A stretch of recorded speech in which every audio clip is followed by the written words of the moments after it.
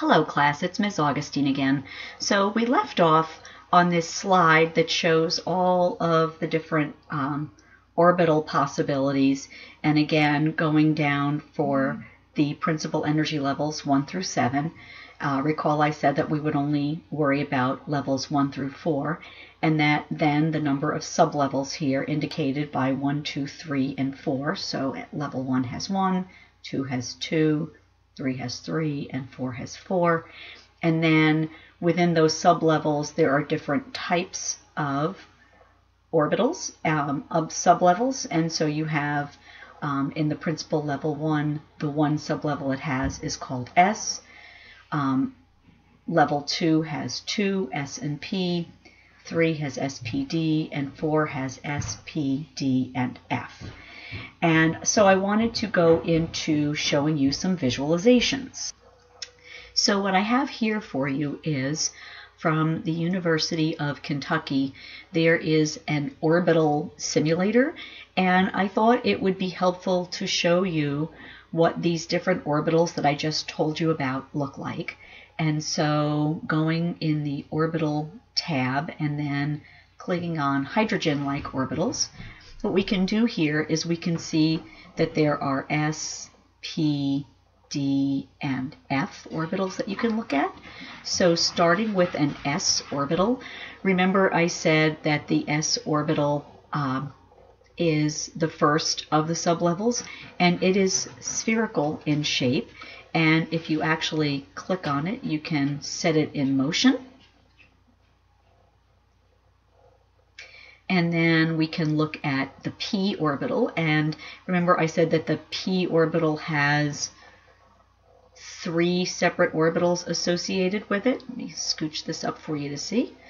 And the 3 P orbitals are kind of shaped like dumbbells. And let me see if I can adjust this for you. Sorry. And they are like dumbbells. So what we're looking at here is this so-called fuzzy cloud. And again, this indicates for you the area where it's 90% likely to find a P electron. And these 3 sublevels are like 3 bedrooms. Each can hold 2 electrons. And I indicated that they're on the X, Y, and Z axes. And if I were to click on one of these, it would put it in motion. And then we could go back and see what a D orbital looks like. D orbitals are really crazy. There's 5 of them. And most of them are cloverleaf in shape. So again, these colored areas are showing you where it's most likely to find an electron. And the 5th one is not cloverleaf in shape. This is the Z-squared one, and it's sort of like a dumbbell with a donut. And if we went back, we could even see that the F orbitals get even crazier. There are 7 of those. And then finally, if we go to the G orbitals, there are 9 of them, and they get crazier and crazier in shape. So what are we actually looking at here?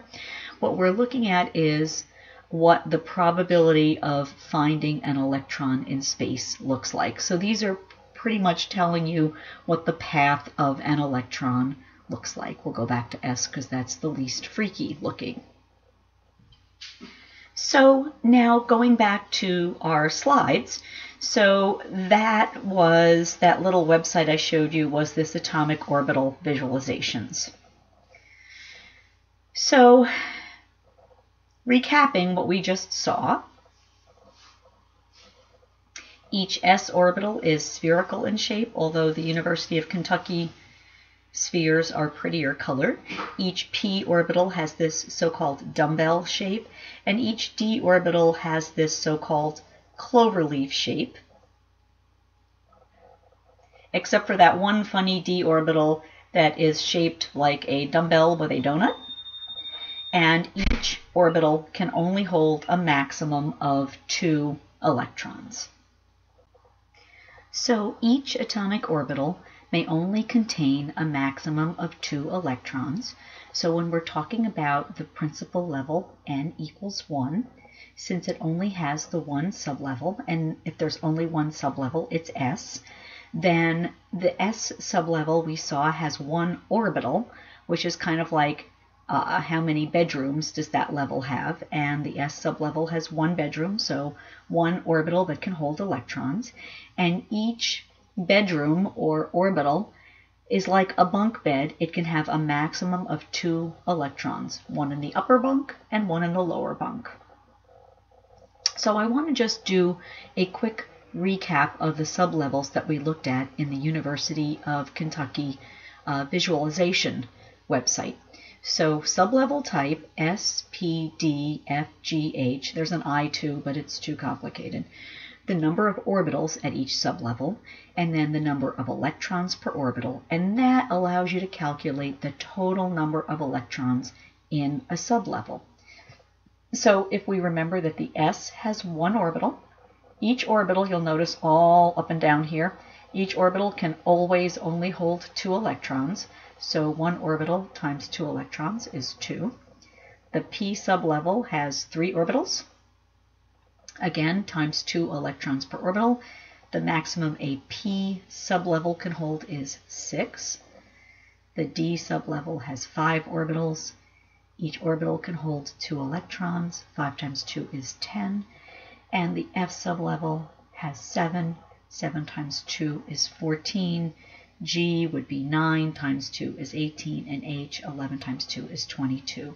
So this is telling you at each of these sublevels the maximum number of electrons that can be held based upon the number of the orbitals, and recalling that each orbital can only hold 2 electrons.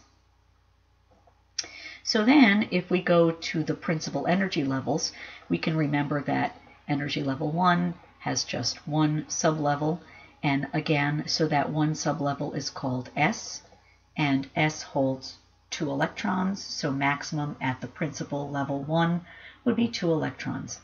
At level 2, there's 2 sublevels, S and P, 2 electrons for S, 6 for P, that equals 18. At the third principal energy level, there are 3 sublevels, the S, the P, and the D. 2, 6, 10 equals 18. And finally, at the fourth principal energy level, there are 4 sublevels, S, P, D, and F, with 2, 6, 10, and 14, or 32 total electrons. Now we can complete some worksheets. The 2 worksheets that I am having you do are the atomic orbital worksheet and the following page about sublevels.